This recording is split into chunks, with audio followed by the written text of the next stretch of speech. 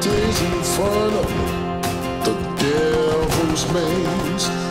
It's a good world, good world going by.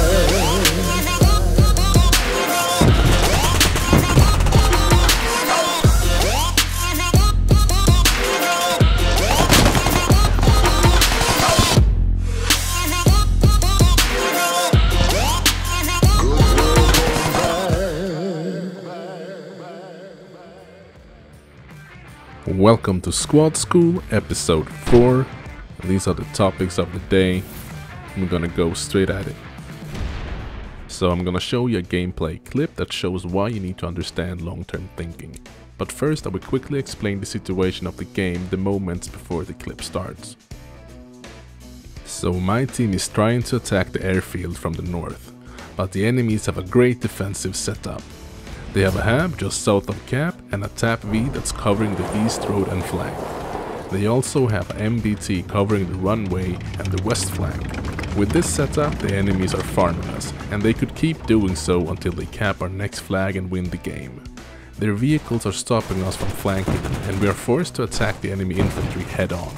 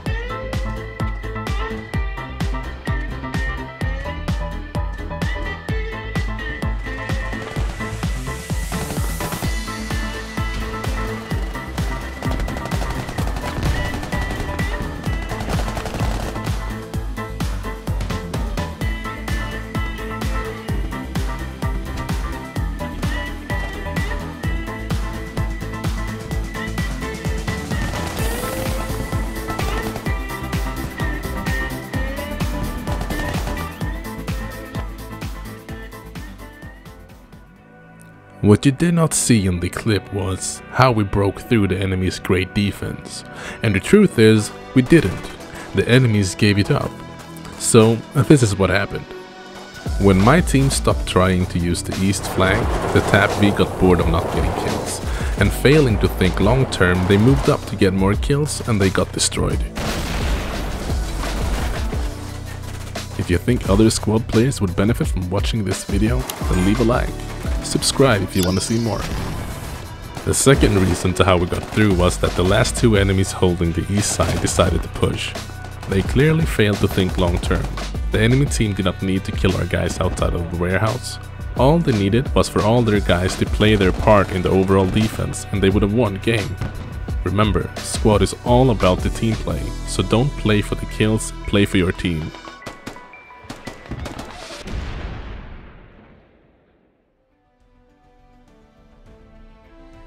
Both teams are rushing second caps. Blue is too slow and can't stop red from getting into cap, but red kills the back cappers from blue.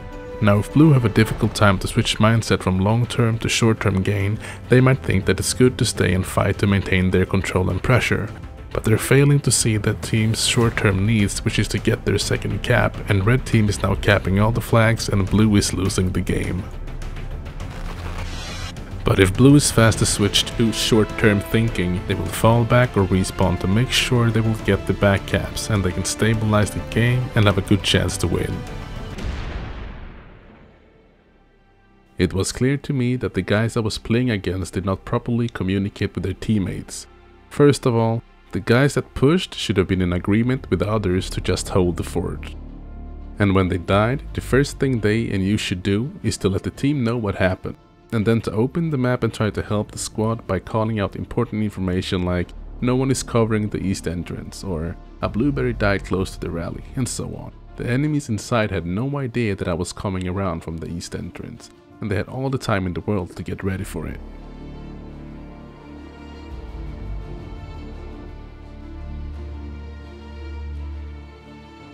It's important that you know how capable you are at dealing with the situation at hand in the moment it's happening. For example, when I recorded this gameplay footage, I was very tired and I was not really feeling it. Had I been more sharp-minded, I might have tried to commit to killing the guy in the corner, and maybe even pushing further in to give my team more space to work with. But I decided in the moment that I wasn't focused enough and I could not justify the risk of me dying, so I played it more safe. Knowing your limits, it's about analyzing the situations as a whole. For example, in every game you have to feel out how good the enemies are. In some cases they might be very bad at aiming and you can make more risky moves. And in other games you might be up against some really good shooters and you have to slow it down and play more cautiously than you normally do. You have to know your limits to make sure that you don't take too many stupid, unnecessary risks that will get you killed. You might be the one dying, but your team will have to pay the price and deal with the consequences of your actions.